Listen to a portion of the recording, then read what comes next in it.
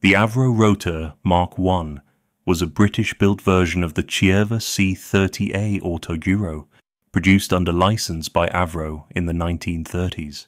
While it might look like a quirky mix between a plane and a helicopter, it was actually an autogyro, meaning it had a free-spinning rotor that provided lift.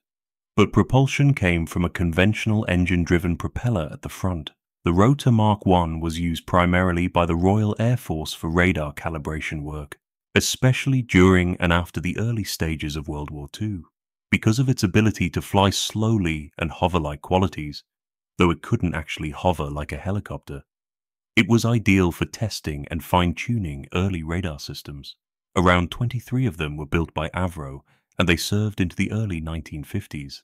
It wasn't a combat aircraft, nor particularly fast or agile, but the Avro Rota was a key step in rotorcraft development, bridging the gap between fixed-wing aircraft and helicopters.